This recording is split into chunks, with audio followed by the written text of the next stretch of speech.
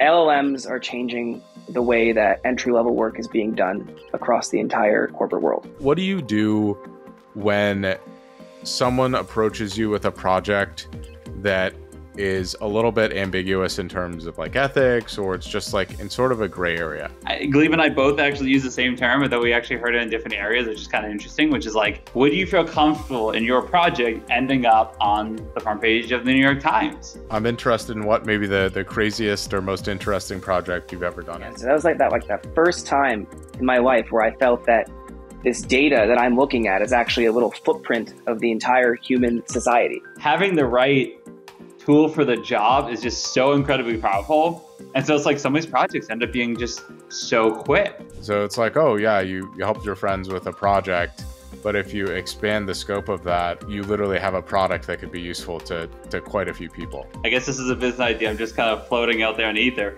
Yeah, so if anyone does this, we want at least like 3 or 4%. A cut. Exactly.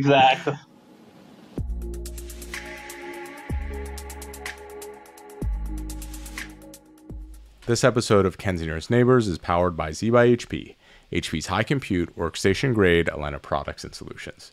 Today, I had the pleasure of interviewing Gleb Drobkov and Mike Dezube. They're the founders of Charles River Data, a Boston-based data science consulting firm.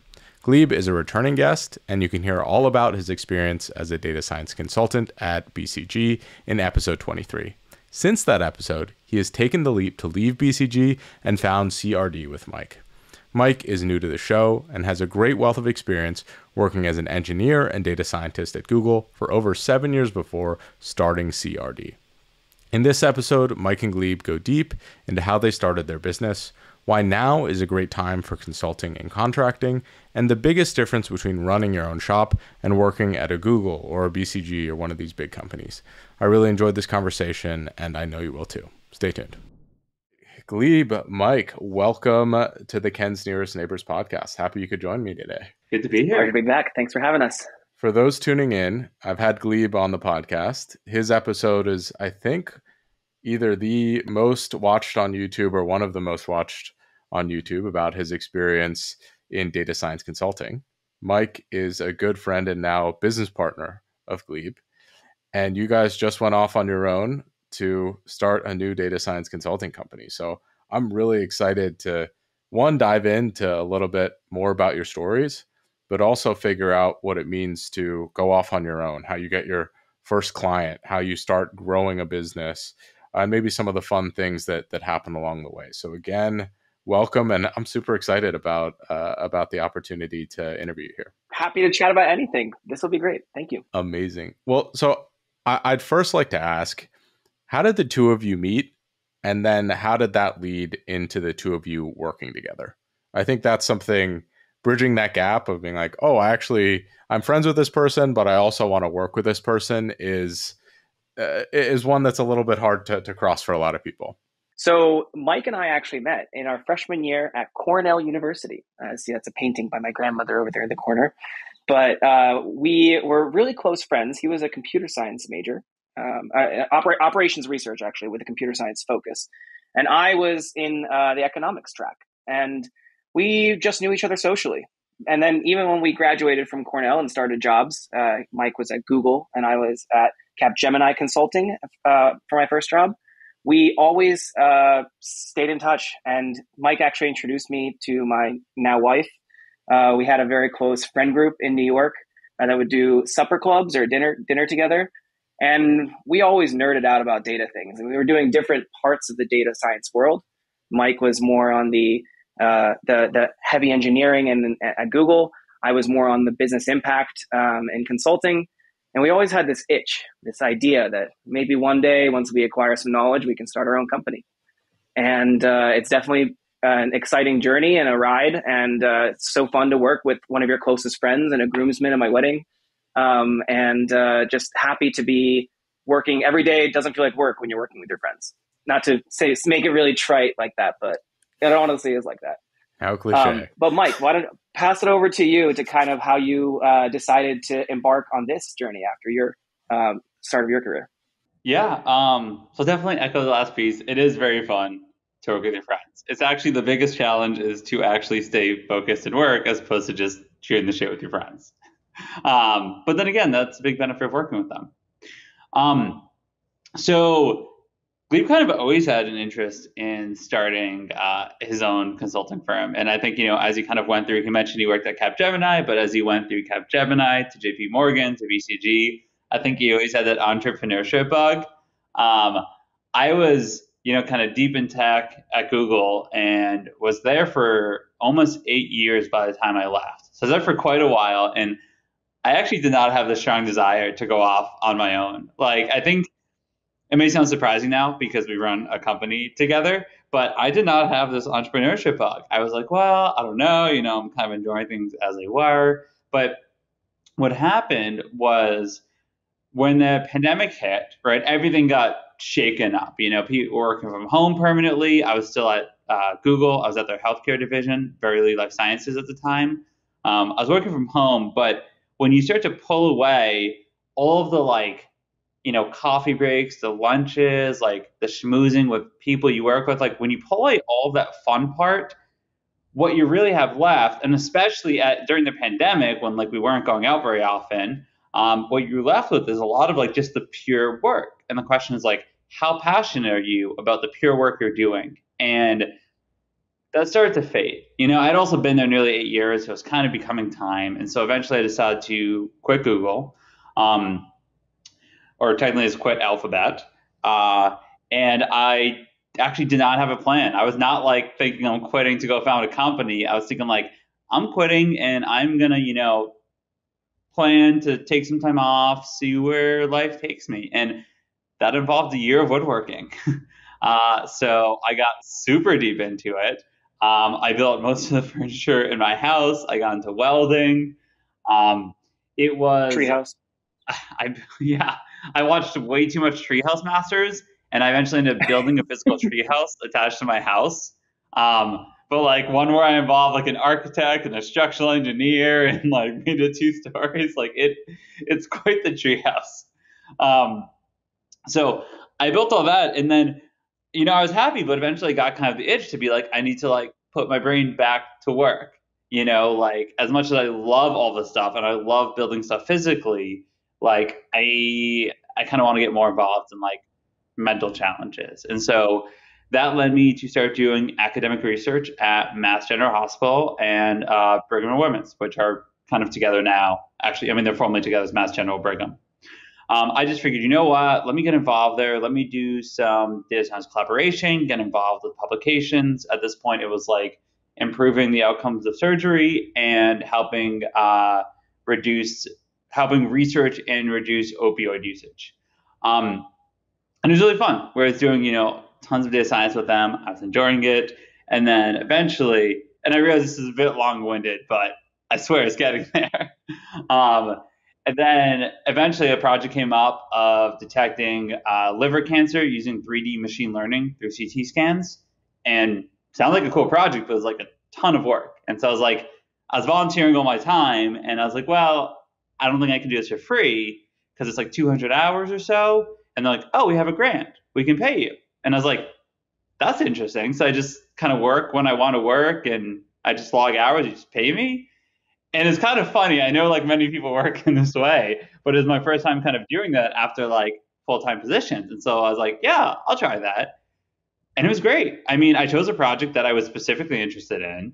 I worked when I want, and I found just an incredible amount of impact and meaning in doing it, right? It was an important project because otherwise they wouldn't have funded through a grant. They wouldn't have gone through a process of getting that money and spending in this fashion. And then, Gleb and I started talking. As Gleb mentioned, we've been friends for a while now. I guess that's since college, which is around 2008 was when we met. Yeah, 15 years ago. And so I had realized I'd fallen into a consulting position. And then it really started to kind of become real once I chat with another friend of mine. Her name's Courtney. She runs a private equity firm. And she's we have all sales data. It's, becoming a ton of data. It's a bit overwhelming. Can you help us make sense of it? I'm yeah, that sounds fun. But, it's a lot of work. I don't think I can, as a friend, I'm sure I could do 5 10 hours for free, but it was like 100. And she's like, oh, no, we can pay you. And so that was probably the first real consulting project I had. And then Glebe and I started talking and like, we were like, oh, this is actually kind of consulting. I have now become a consultant after leaving Google. And he always had the strong penchant to build a firm. And what happened though was at the time, he was soon to have a baby, soon to become a dad. And so didn't exactly have a time to immediately jump ship from BCG and join. But, just as a friend, he helped give me advice at the time. And so that started to grow. My contract started to grow. The demand started to grow. And then eventually it had grown enough. Glebe has a very healthy daughter right now. And the time came for him to jump ship and join. So eventually we essentially I built it, essentially independently, but then he came and now it's just so much more powerful, because my background is always in tech. Figuring out how to write the contracts, how to structure that is challenging and was not my forte. And so when Glebe joined full time and we suddenly had someone with such a deep business background and so much experience in this area come in, our skills are just so complementary that it's just so much stronger of a company now and growing so much faster. So we're going from kind of a little bit of a baby company to let's say a teenage company to now a fully formed, mature company. So long-winded answer, but that is how we ended up working together. And it's been great. I think the key thing is we have probably two things. One is we have incredibly complementary skills. So it's not like we're both super in tech or both super in business. It's as a Venn diagram, we have a nice overlap, but then also we communicate very well and are very open to accepting kind of criticism and pushes because we're both constantly learning, right? He's learning more about some of my tech expertise from Google and how it applies, and I'm learning a lot more about the business realm and how that applies. And so that's what really allows us to grow so strongly together. So I definitely want to dive into how Glebe, you decided to make that transition from a full-time, highly stable job into the consulting area. But before we do that, Mike, I do want to understand a little bit more about what are the key differences between working at a company, like a big tech company like Google, and then transitioning into essentially more contract or consulting work. I think that that's probably a big gap to bridge, probably more so for you than, for example, for Glebe, who's been consulting for the last almost 10 years, probably more than that, right? Yep. And so I'm wondering what the bottlenecks were for you, or what the biggest struggle adapting to that work might have been. Yeah, so it actually is surprisingly different. I guess I thought it would be similar, I was doing software engineering and data science at Google. I was like, oh, I'll just do that for other clients. But things are very different, right? At Google, there's a lot of things move a lot slower, but they're also designed to constantly scale and constantly be open to just massive growth. So if you want to build a small feature for something, you would actually think about okay, we have 1,000 users now, but I need to design it in such a way that it might have 10,000 or 100,000 or a million later. And so even at the beginning, you have to design it that way, which means the build process is very long, right? Even small features take incredibly long amounts of time. And this makes sense at Google, right? Because you want things to be able to ship to the whole world, very literally. But, sometimes that can get a little bit frustrating, right? Because it takes so long to get an MVP out. Or the fact that maybe things pivot and the project gets killed before it gets launched. Obviously, this doesn't always happen, but that can happen at Google. And it's very different at consulting firm because instead we come into a client and we're we understand their needs. I mean, lots of conversation, figuring out their needs are, coming to terms on what they are. And then it's okay, how fast can we make an MVP? Can we do it in 2 weeks, 3 weeks? Can we do it before we even sign this deal to give them a sense of what's to come?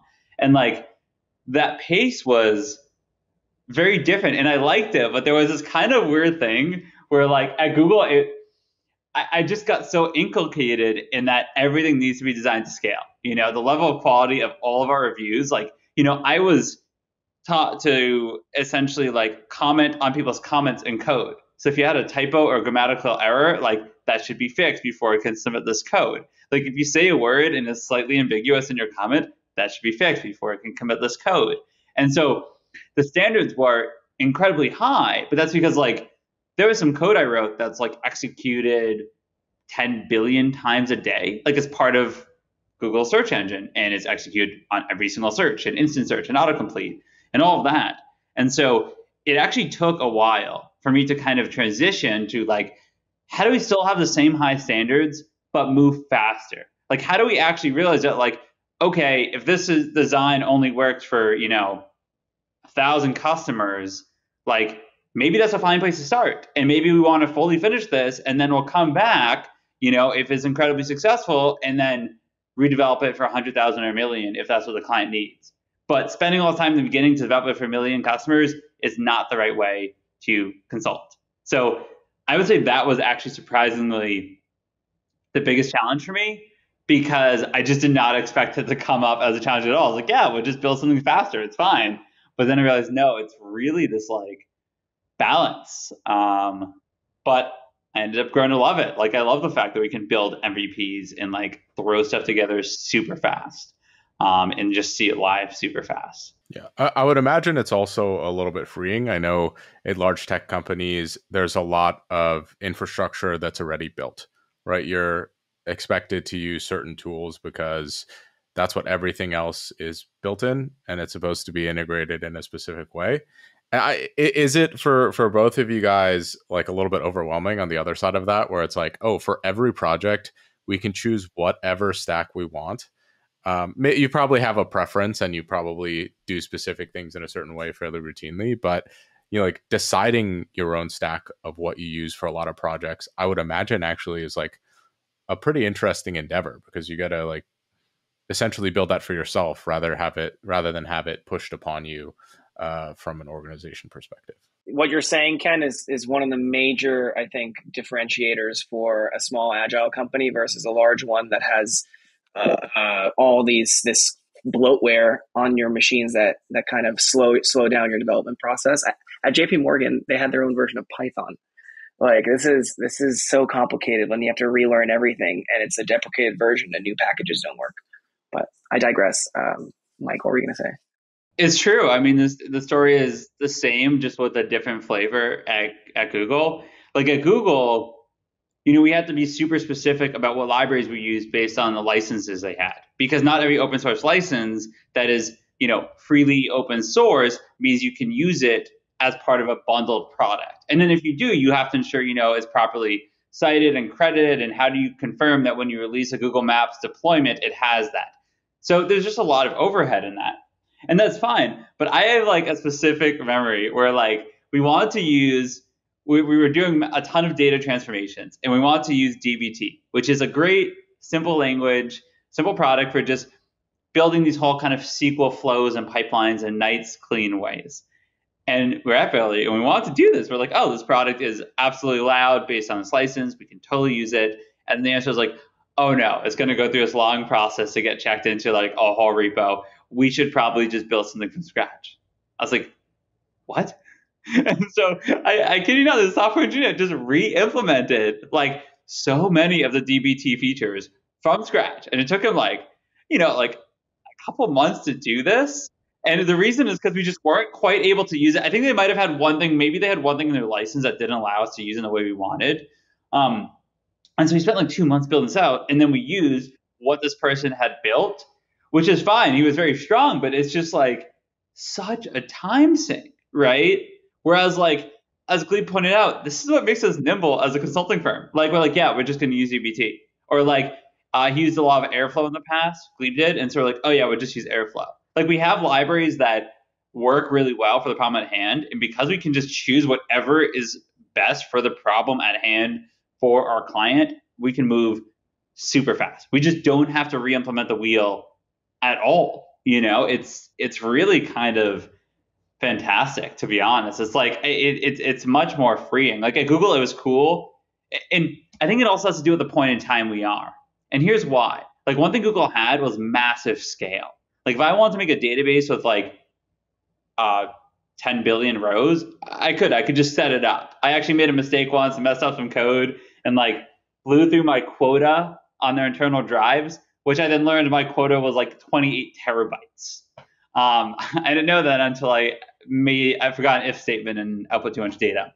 But the point is, like, in the past, that is something you could only get to big companies. But now you have Amazon Cloud, you have Google Cloud, you have Azure. Like, Gleb and I right now for a client have a database set up which has, we have a couple that are over 1 billion rows. And like, just not a problem, like BigQuery and like Postgres at scale can like handle just all pay this monthly. stuff. Yeah, it's just like, you want to query like 600 million rows at once? Okay, yeah, no problem. It'll take like 15 seconds. Like, no, not hours. It'll take 15 seconds to do these massive transformations on it. And because we can do that externally, we get the best of every world. We can choose whatever libraries we want, but we also have like access to these clouds that can scale with us. So it's very fun. I mean, it was cool learning all the things that Google does, and it can be super fun sometimes to learn like the absolute in and outs of building a product from scratch over months. But, once you're outside, it's kind of freeing. This episode of Ken's Nearest Neighbors is brought to you by Z by HP, HP's high compute, workstation-grade line of products and solutions. Z is specifically made for high-performance data science solutions, and I personally use the ZBook Studio and the Z8 workstation. I really love that the Z workstations can come standard with Linux or WSL2, and they can be configured with the Data Science Software Stack Manager. With the Software Stack Manager, you can get right to the work of doing data science on day one without the overhead of having to completely reconfigure your new machine. Now back to our show. It's very interesting to think about building or buying from the perspective of a company that is at the scale of Google, because one, it's like, oh, the critical path to get this through legal and the risk of using someone else's product if it changes or whatever might be kind of hard to change if there's versions, but still, like, that path might be longer than just executing and building it yourself. And you have more control, and there's a lot of these things where like most off the shelf is pretty good and it works for 99% of use cases, but the 1% of use cases, like the 1% use case is at Google or at Amazon or at Microsoft or at Meta or something along those lines, right? Yeah. I mean, Meta's done the same thing where they build all their own infrastructure internally, even though it exists externally, because they want to have control. They believe that gives them a competitive advantage. It also is interesting for like employee retention. Like, I know quite a few data scientists at Facebook where they basically they did all their data science with Facebook's internal tools. And when you go into the open market again, you're actually, like, it's weird to not use the tools you're used to, right? Totally.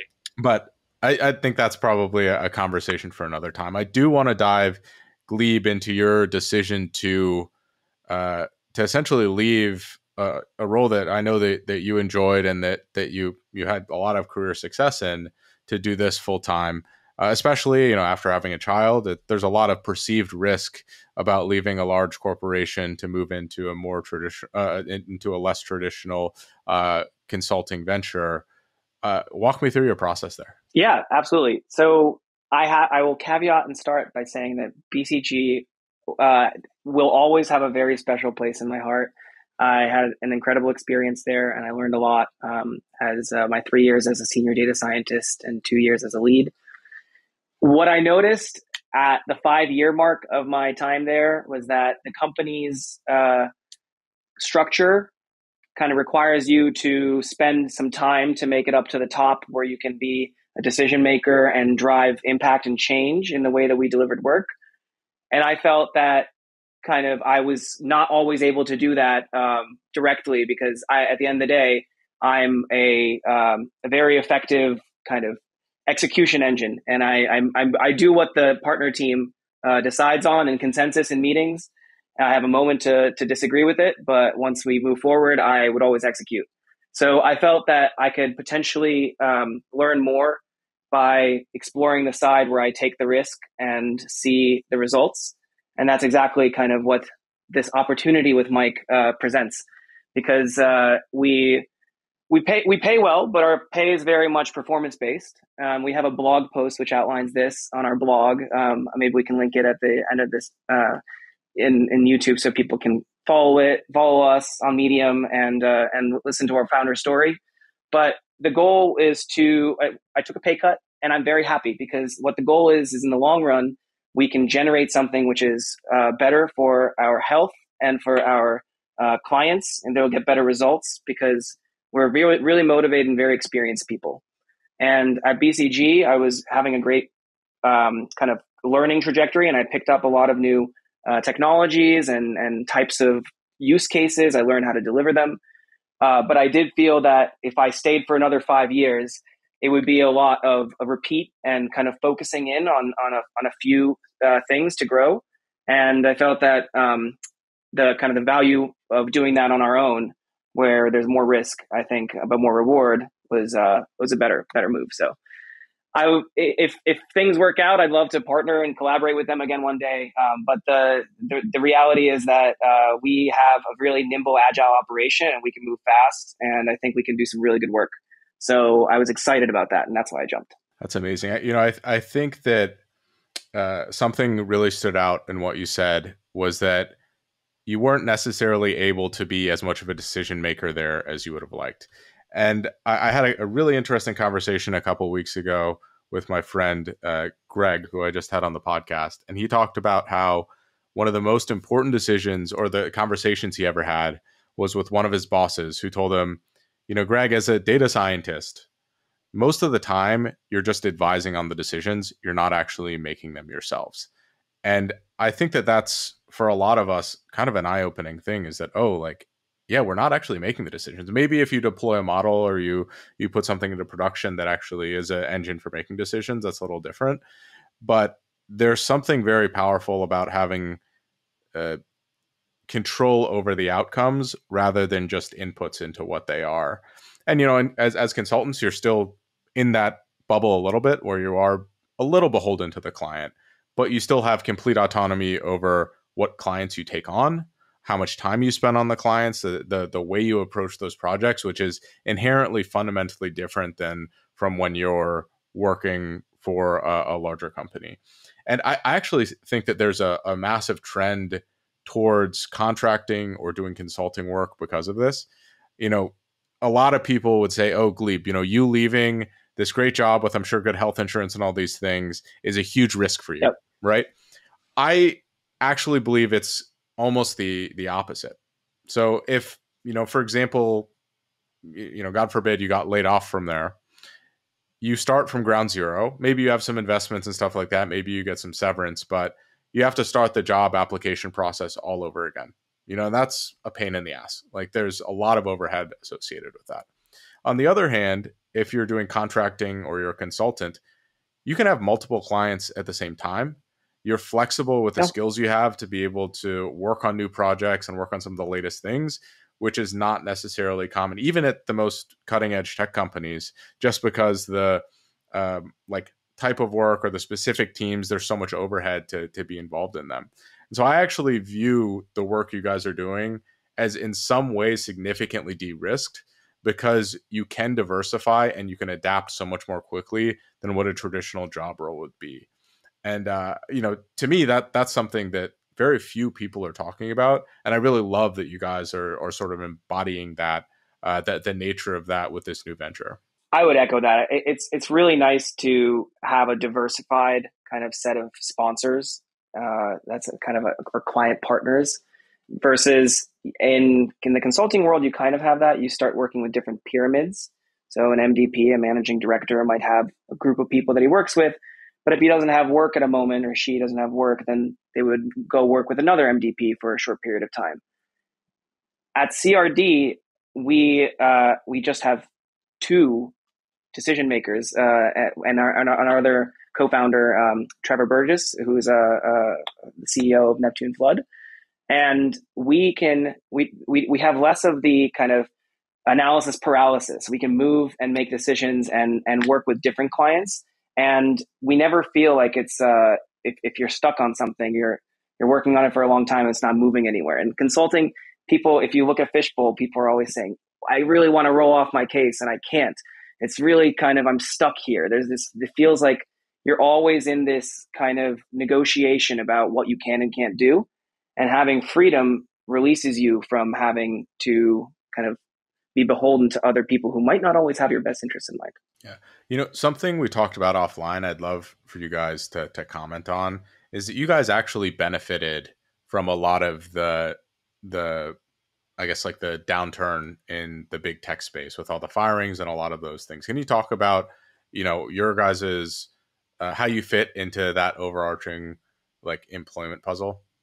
I think there are probably two ways in which we benefited.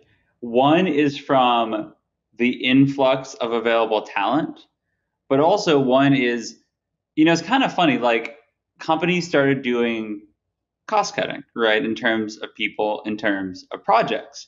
But sometimes what also happens is like they don't necessarily cut consultants, because it depends what the consultants are focusing on. If they're like, oh, we have this whole team of full-time people working on this project, maybe we don't need that many people on it. Let's instead just farm it out to consultants. It creates more work, right? For consultants. So not every, like companies are not simply turning down and say, oh, we don't have any projects because of cost-cutting measures. Like, fortunately, that's not how it plays out. I think to some extent it does for some kind of specific styles of consulting. But for us, because we tend to focus on stuff that has very strong positive ROI, like we just take on projects where it's like, okay, we can see exactly what we could do here, and we expect, your revenue to increase by this much. We'll reduce this essentially manual kind of task and do an automated piece.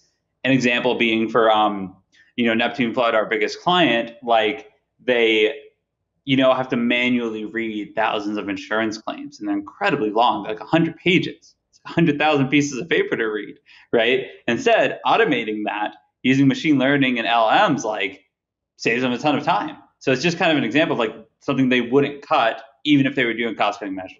They're not. They're actually, they're doing very well, but it's one of the things that saves times either way. So it's kind of in terms of the projects. In terms of the people, it was kind of interesting. There were mass layoffs, but also the kind of change in morale at some of these companies, like at Google. And I do want to say, I did have a great time at Google. I know Gleb mentioned this about BCG, and I do want to say it too. Even though we're talking about things and I'm voicing some complaints here and there, overall, great experience. If I wasn't there before, I wouldn't have learned the skills to run a company with Gleb now. But one thing that happened is certainly a lot of people got laid off and suddenly were working for work. Additionally, a lot of people kind of weren't happy with how many people got laid off and all of the shakeups and the reorgs, and so they just quit.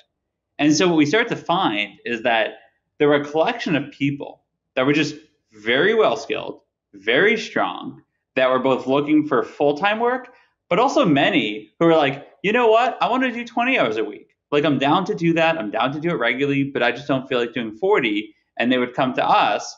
This is just people from our network, and we'd be like, yeah, not a problem. Like, we're a small startup. We can easily take on 20 hours of work a week, give it out to you. And then this just adds this kind of flex pool of people, a term Gleb started, which I really like, that can grow with us. So like, as we get new projects, those people that were doing 20 hours are sometimes interested in jumping up to 40 or turning into full-time employees. So we benefit both kind of from projects that opened up and from the people. So, I guess it's called, the mass resignation, or that was kind of almost before this, and then you had the layoffs.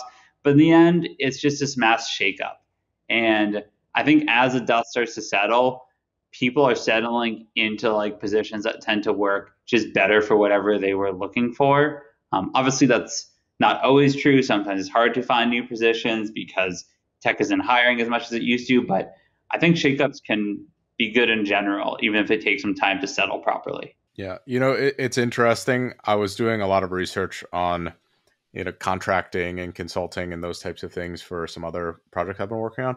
And there's a pretty aggressive trend towards big tech companies hiring significantly more consultants and contractors. And I don't think that that's going away anytime soon, especially based on the nature of, one, the economy, but also the nature of the entire field of data science and technology.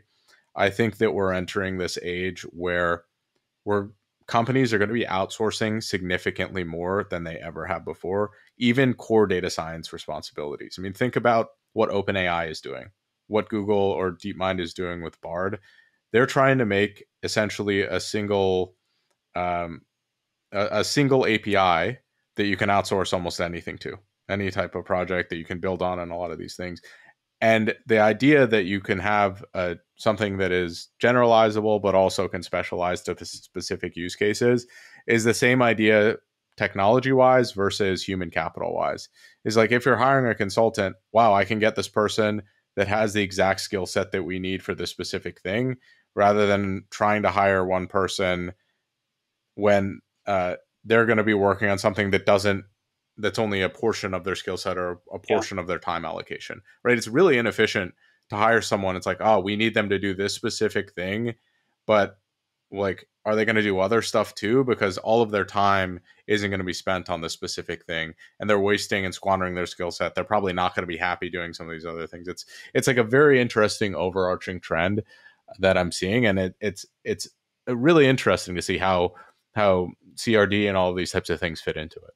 For Neptune Flood, we're doing a large linear programming and quadratic optimization problem, right? This is like a very specialized part of mathematics. And like, we have people that do this type of work, myself included. It was kind of my major. And so when they have a problem like this, we can say, yeah, we have the people, let's apply them. But it wouldn't make sense for like them to hire a dedicated person to do optimization, because they just don't have enough work in that specific field.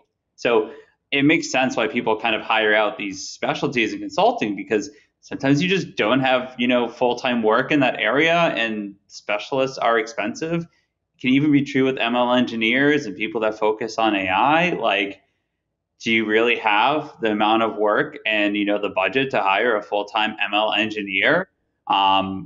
Maybe not. But if you bring in a consulting company, you get someone that has the right amount of time to just apply to a project you're trying to solve. And so they have a strong software engineering team, which means they get kind of like the special sauce thrown on top of that, but then they get to do all of the build outs, and they don't have to hire out to do software engineering. So it works kind of very well and speaks to exactly what you were saying. Yeah, well, it also works out really well for the individual too. I mean, if you think of a singular person with a very unique and valuable skill set, they can spend 10 hours with one client doing something, 10 hours with another client, 10 hours with another client, especially if it's in demand. And everyone is better off because, one, they're getting paid from multiple different sources. They're doing similar work that they're interested and passionate about.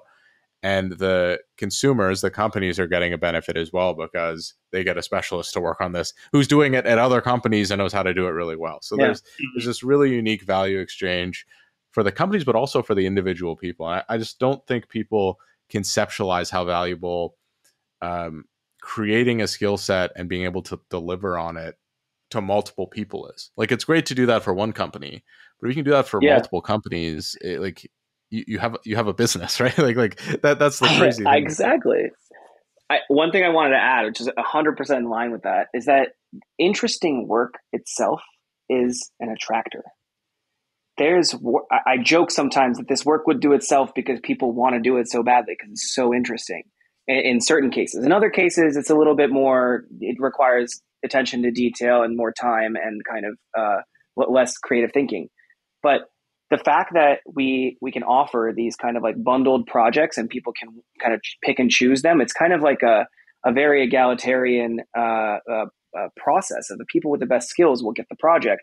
But if people want to help out, there's always hours to go around. There's always things that need to be done. Somebody might be doing the ML model, the optimization model, but there's some visualization work. There's some pipeline work that if people want to grow in a certain skill set, now we think about projects as like the blended hour. It's every single hour is a little flavor of the things that are needed. And as long as you kind of hit the estimates that you give at the beginning and you track that, it's actually very possible to give everybody an interesting project.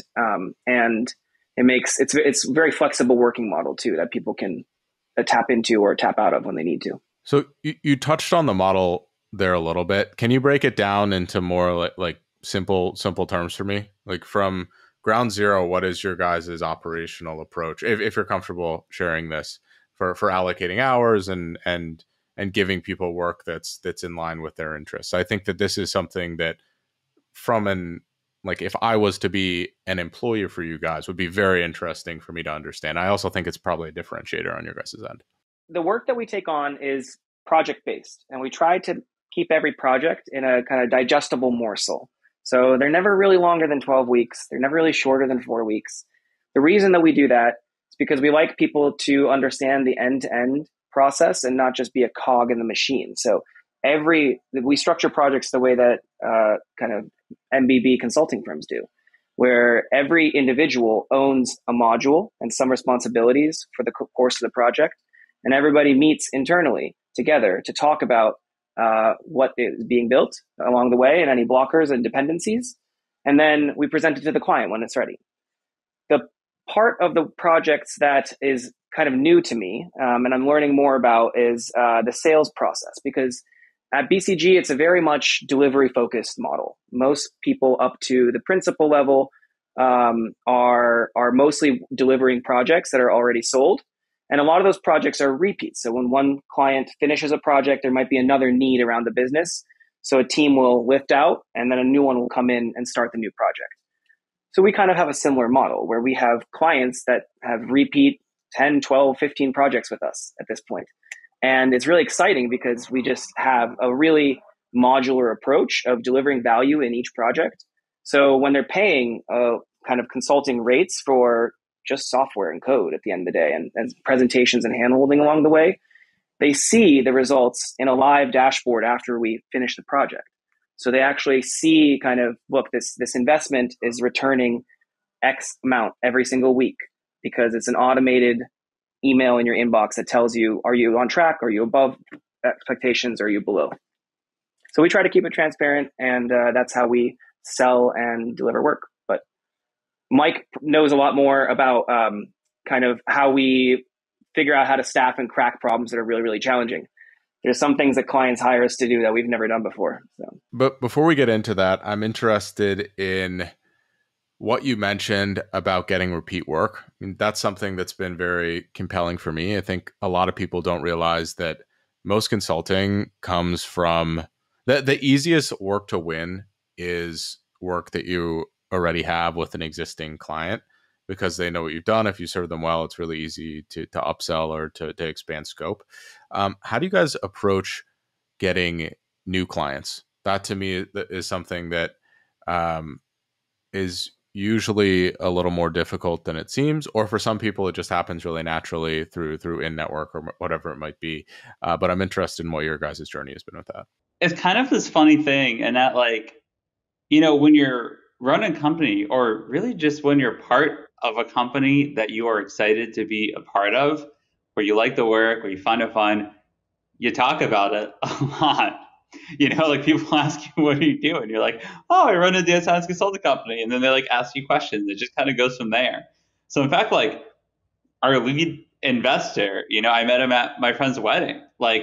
He asked him what he did. And he's like, oh, I run an insurance company. And I was like, oh, that sounds so cool. What kind? He's like, flood insurance. I was like, do you work with hydrography data, like river data? Do you work with pluvial data, flood data, elevation data, all this modeling? He's like, no, not yet, but we've been meeting to.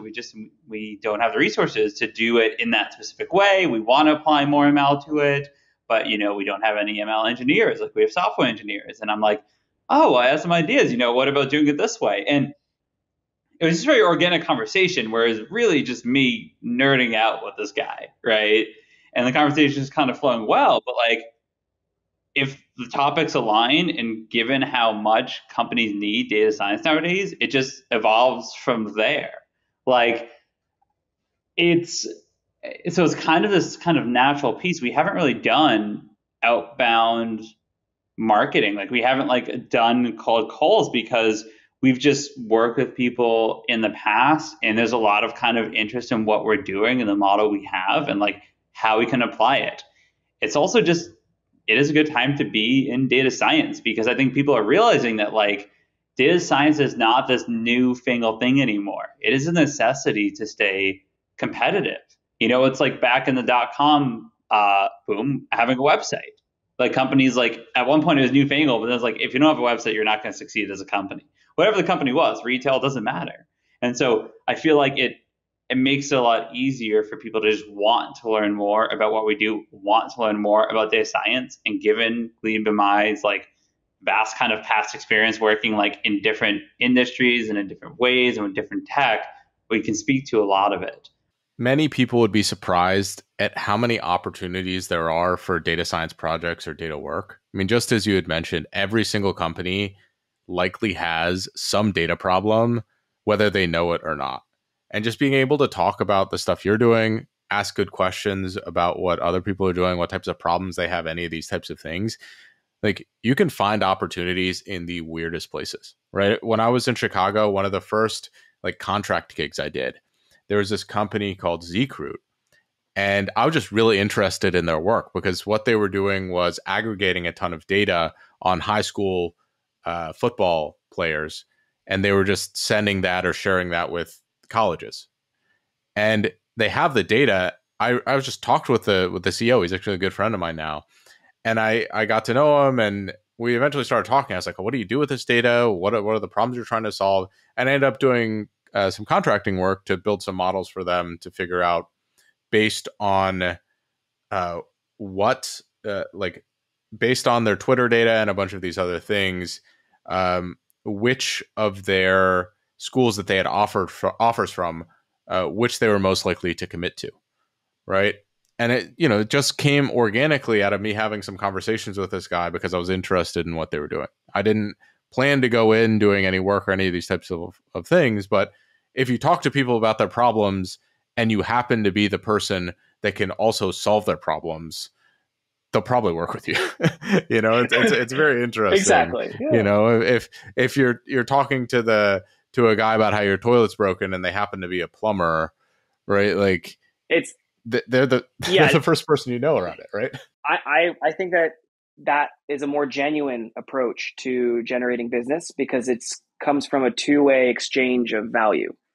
Like, we are a growing firm and we're looking for new clients to expand, and companies that have a lot of kind of existing budgets but problems that they can't solve automatically are kind of on the search for each other. So in a way, we're kind of I don't like this term, but Palantir uses it in some of their investment prospectus documents, that they're a labor arbitrage model, that they essentially find really interesting problems that can't be solved and they find people that can solve them.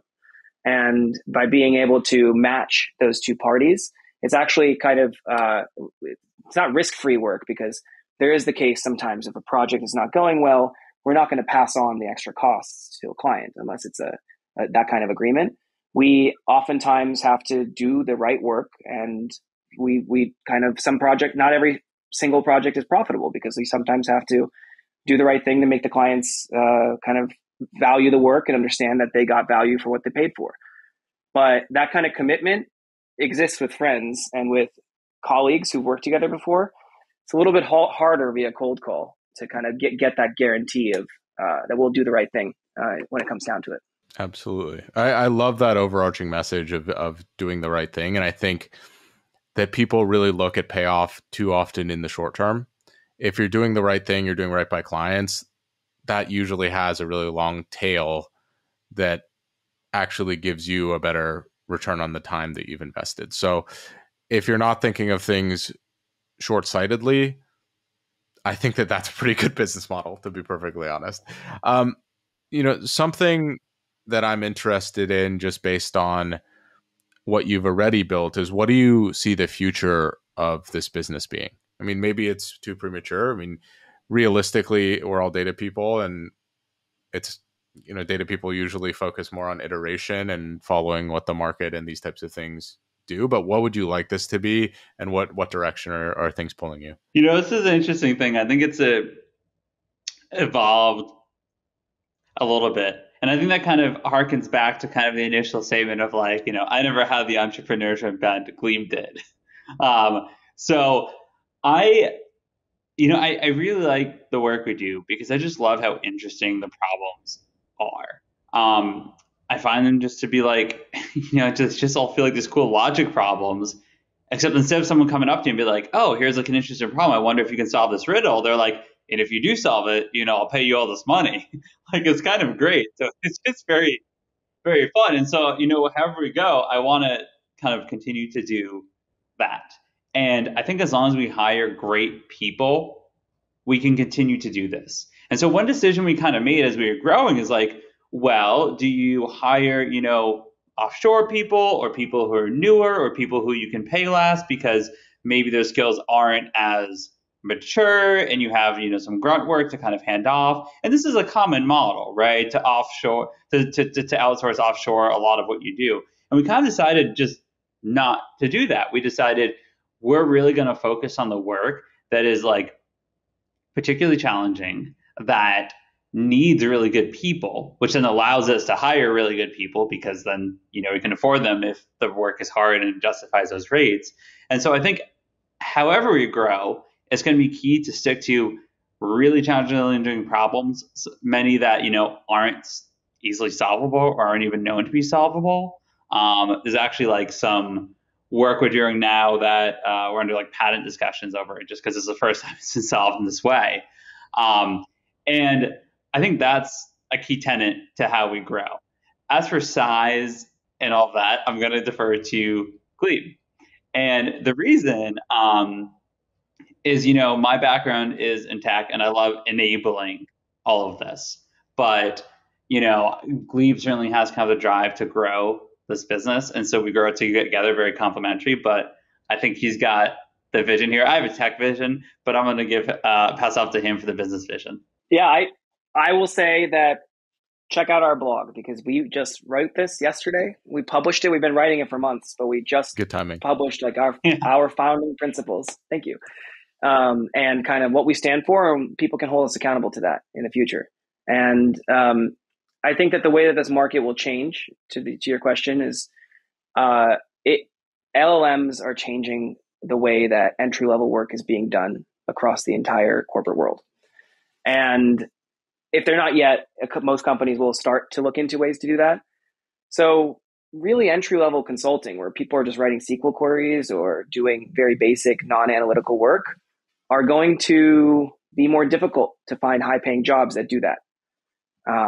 So what's not going away, though, is the apprenticeship model that is developed in consulting firms and in many other kind of industry jobs as well, where a small group of experienced individuals sits and partners with young graduates who pass some complicated selection process and are stellar in every way. And by pairing experienced minds who are very in demand to do kind of a variety of different things with younger graduates who are just building their career and their brand, that's a model that I think works, because that means that the likelihood of a project succeeding is greater because people have done it before. And it also builds pyramids and muscle memory of working together and delivering kind of a set framework, which can create a higher likelihood of project success and delivering results. So consulting as an industry, I think, is a little bit going to be disrupted, but hopefully we're doing that. So yeah, something I just thought of and I really like about what you're building is that you've created a really good landscape to recruit high-level talent. So something I've learned from speaking with a lot of data scientists is that, one, they generally make a lot of money, and money is not a major factor in their decisions outside a certain point. If you make an extra beyond like a couple $100,000 a year, each incremental dollar is not that valuable to someone who already has. Doesn't make you happier. Yeah. Not continuous response curve. Yeah. I mean, I've probably had 4 or 5 friends that just quit their data science job because they weren't interested. The problems weren't challenging enough. They were doing a lot of the same things. And, they'll probably work in data science again, but what they would love is just an exciting or challenging new problem more so than an additional paycheck. And you guys have, in some sense, not necessarily solved that problem, but you've pointed at it. It's like, hey, you can come work part-time and work on really cool stuff and get, a reasonable income I would imagine a lot of high-level data scientists, machine learning engineers, whoever it might be, would be inclined to do that more than get another big tech job, just because of the freedom, but also the intrigue of the projects. And it's always interesting to me to see how people carve out their own spaces in the market. And I think you guys have done a really unique way of doing that. I'm looking forward to seeing how that continues to grow on that front. Any thoughts on that? Or I do have one quick thought. I'll try and make it quick. It actually surprised me how true that was. Like, I guess I knew that general concept was true, that, data scientists and people at this level are driven by more than just money. And what surprised me is, like, a lot of the people that worked with us from the beginning, right, when we were smaller and we had, like a 50-hour project we needed to kind of farm out, there were a lot of people, like, in our network that worked full-time jobs, like 40 hours a week at big companies like, Amazon, financial firms, Google, Facebook, or Meta. And we're like, oh yeah, no, that sounds interesting. Yeah, I could probably do 10 hours a week. And I'm like, how do you have 10 hours a week? You have a full-time job. They're like, yeah, but this is more interesting. I'm like, really? They're like, yeah. They're like, I don't know.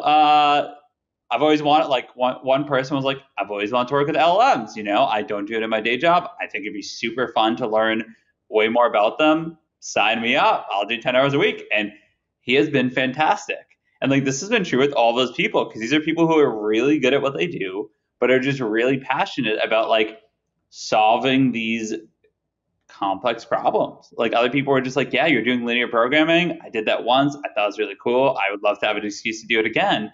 And they do, and they really have the time. And then, eventually some of these people jump over. But what's just really interesting is how much, people's kind of faces, like, light up when you're talking about these problems that, like, are just really fun and interesting. And you're like, oh, and we can pay you, like, it's not just, you don't have to volunteer for this. I think at a lot of large companies, many people who are really good at their work fall into the curse of success, where if they're really good at one thing, they're asked to do that one thing over and over again, and they get better and better at it, but then they can't really diversify because they're so good at that one thing. And then you run into challenges where, if you have an individual contributor who's so good at that one thing, and then they make them a manager and they're terrible at managing, you have problems like that. Most of the time, though, you just have these people that are super sharp, super bright, but because they're so good at something, they've been pigeonholed into it. And that means that, like, just because they're good at it doesn't mean that they love to do it after a certain point. And giving people the freedom to work on things that maybe aren't necessarily their core competency, but allows them that, like, stimulation to be able to get good at something else again, I think is really empowering for a lot of people in tech domains. Because, like, yes, it's nice to get paid a lot to do something you're good at, but it's not all that nice to do that if you don't really enjoy that. And it really can be a curse for a lot of people in that sense. So very, very interesting dynamic that's created there. Mm-hmm. Before we go, I really am interested in kind of growing pains of a company like this. So one thing that I'm particularly interested in, we talked about offline, is, like, what do you do when someone approaches you with a project that is a little bit ambiguous in terms of, like, ethics, or it's just, like, in sort of a gray area? Because especially as a growing company, you want to get new work, you want to grow, and you want to expand. And some companies did that and made a ton of money. You look at, like, Cambridge Analytica, right? Like, they made an absurd amount of money. They were willing to take on a project and grow really quickly because of that.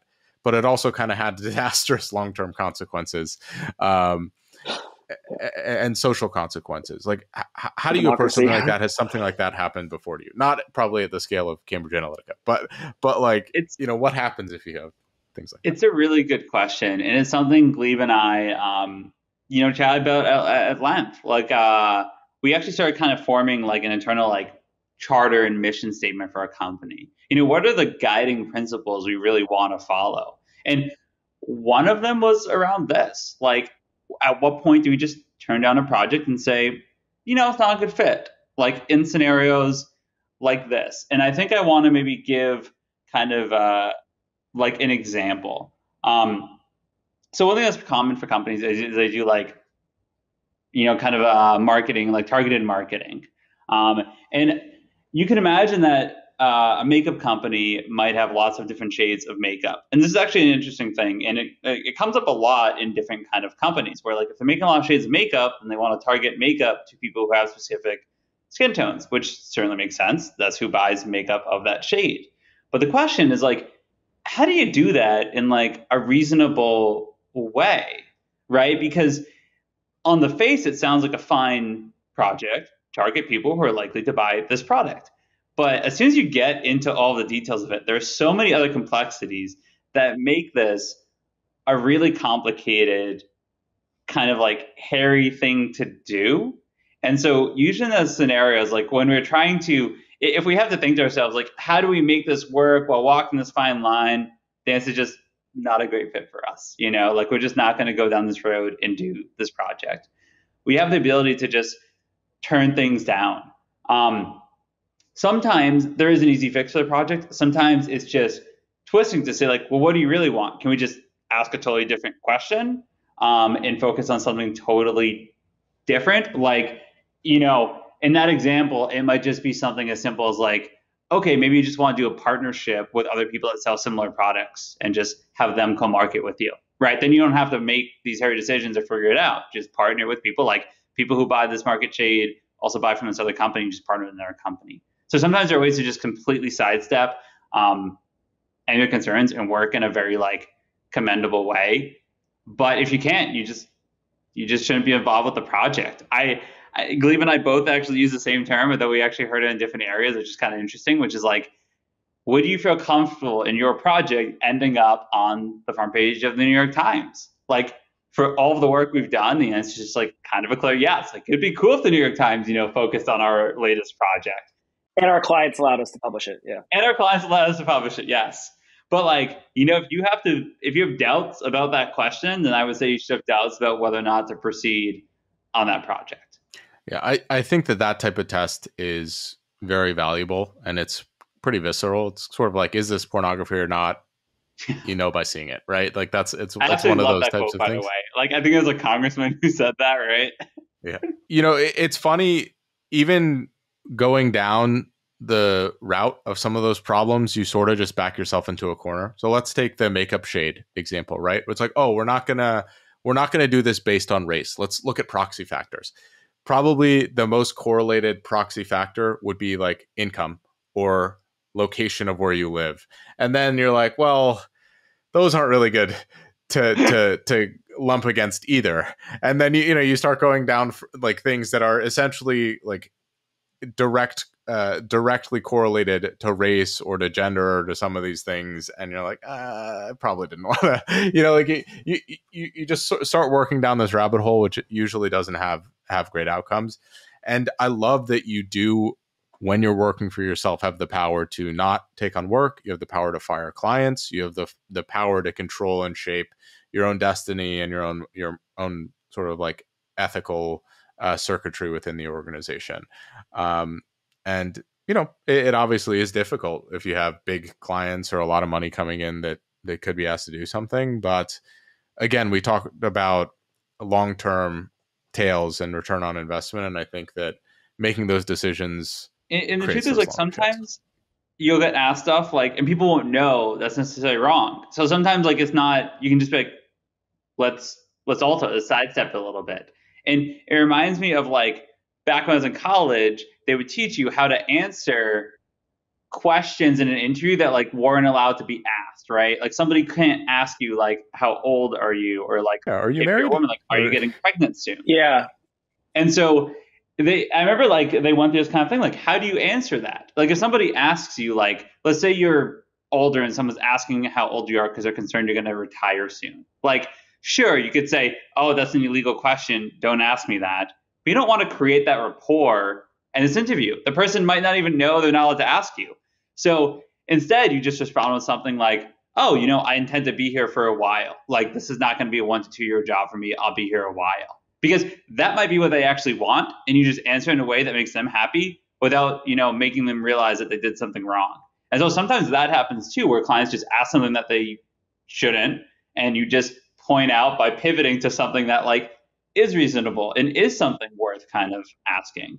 And so like as long as you feel that is, fine to put on the front page of New York Times, and I would say that is a good litmus test. The way that people get to a solution doesn't necessarily have to be the only way to reach what they want. So, the idea here is that, okay, this person actually wants this one thing, and the approach that they're taking is just one way to get to that same thing. You can propose something completely different that creates the exact same outcome for them. And those two things the approaches can be dramatically different. And, my question is, how do you get to some of those needs that are not articulated? Ask more questions about the problem. Sometimes, a client comes in and goes, we want X. And you're like, okay, well, to get X, we need to do Y. But in reality, the client needs something slightly different, or they didn't think to tell you some other detail because they didn't think it was relevant, right? And so probing more, backing up a step to be like, okay, you're asking for this, but like, tell me what the overall problem is. Like, what are you trying to solve here? Because especially when you're the subject matter expert in something, they might not realize something else is possible, right? They might not realize that like, oh, if I want you to do exactly this, there's actually this much easier way to do it. I think we were just talking the other day, this isn't specifically in kind of like, we were talking with the client about like how to reach out to people after like hurricanes, and to advertise flood insurance to that area, right? Or after flooding events. And so one question was like, how do you get the area of like where a hurricane went? And what was funny is one client was like, they sent us like a photo from like, the national forecasting. It's just like a photo of like the hurricane on top of a map. And I think they thought this would be like impossible to like find the error. Like, oh no, there are tools. You can just kind of trace it and then georeference it and just pull it out. So by backing, sorry, I might have gone down a bit of a rabbit hole here. BigQuery is great. So in that scenario, right, I think they originally asked me like they sent me a visual of a storm. This was actually in Vermont, a flooding event. And they said like, what are the zip codes affected by the storm? And, zip codes are approximate and they're edges of a storm. And so I backed up for a second. I was like, wait, what do you actually want here? Do you want the zip codes? Like, why do you want the zip codes? And they're like, oh, well, we want to find the addresses of people to send mail to. I'm like, oh, so really you want the addresses of the people within that storm field. So not just kind of the zip codes that are approximate that might go far out. You want the addresses. And when you realize that's what they want, you can offer a better solution. So you can say, okay, let me georeference and trace the storm, and then get the latitude and longitude of the boundary and get all the addresses within it. No need to go to zip codes that were all the way out there because one corner touched. And so it's just finding out more of what they need is like incredibly helpful in coming up with a better solution.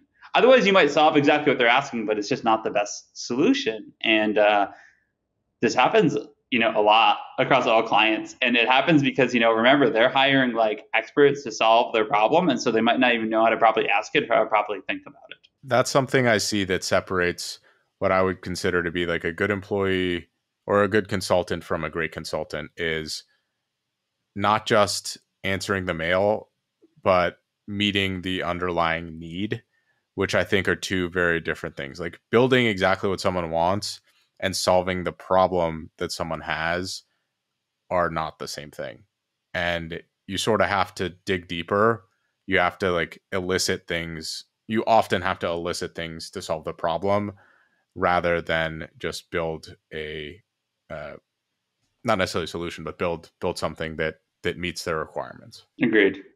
Absolutely. That's what we intend to be. We're a trusted advisor that's around for the long term. And that's how our clients see us. We work with CEOs, heads of marketing, directors of large business units. They know more about their business than we do, but we can partner and really scale up and create leverage for them to do things that they never thought that they could do. And sometimes it does. Sometimes they think it'll take 100 hours and it's only 5. And we are honest about how long it takes. So because we believe that in the long term that will pay off because they'll be with us in times for for our future as well as we grow. Awesome. Well, those are all the questions I had. Let's sort of end on a fun note. I'm interested in what maybe the craziest or most interesting project you've ever done is. I mean, honestly, that the geo-referencing the storm sounded pretty freaking cool. But I'd love to hear that. And then I would also love best way for people to reach out, learn more about you guys. That would also be great. The craziest project I ever worked on was where I got to use sports data to predict demand for beer and food. So we were working with a very large restaurant chain, and by creating the competitive rankings of different sports teams, you can really see peaks in demand. So that was like that first time in my life where I felt that this data that I'm looking at is actually a little footprint of the entire human society, and that people follow trends. That if two sports teams that are really good are playing each other, there's a lot of interest and a lot of if they both have very good records. But if one of them is a very good record, another has a very bad one, demand is much lower, less sales. So it was really cool just to work with people who understood that dynamic, but never were able to put it into action in their business and to empower them to make those decisions. I thought that was one of the coolest things I've worked on and craziest things. That would be very interesting to me based on the individual fan base. Like, I think an externality of an analysis like that, you'd be able to see what fans are the most loyal, for example, versus what fans are sort of fair weather based on if their team is good or not, or anything along those lines. So I love the idea that sports or some of these things can be proxies for a lot of other economic activity. I like that one because it shows kind of a hidden insight. But I'm going to give you one that's a little bit different, which is just going to show kind of, I guess, the power of data and like when you actually have the right tool to solve a problem, how powerful it can be. So I have a friend who owns a ton of land in Colorado. And if you get your land certified as agricultural land, you can save like, $10,000 to $50,000 in taxes. It's tremendous, but it's kind of a complex process. And this person like had their land and they grew hay on it and they cut it and sold it. So it is a farm, but the requirements require you to prove that it is and to show how much acreage you have essentially like grown stuff on. And the person, it was just one person. They're like, how do I do that? How do I show how much I grew it on? Like, I didn't measure it. Like, I could get a survey maybe, but I don't know how like expensive that would be. They'd have to walk like, 100 acres. And so they didn't know how to do this. And using GIS, the problem is just like we do a lot of GIS work, but using GIS, the problem is just like super simple. There's actually this really cool website, and this isn't like, they certainly don't pay us, but I think it's so cool. It's called Skyfi. You can type in any address, and they will take satellite photos of that address for you, like the next day. And so this person, you just like, it's like $100 or so for like the photo, but it's like next day. And so you could just take photos of this person just took photos of their land, right?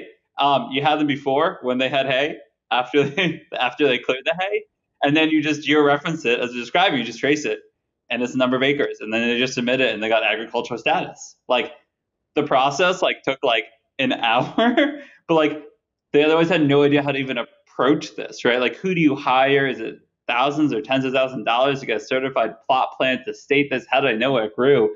And it's just like having the right tool for the job is just so incredibly powerful. And so it's like some of these projects end up being just so quick because the tooling out there is incredible, and knowing how to use it properly and what you can do with it is like fantastic.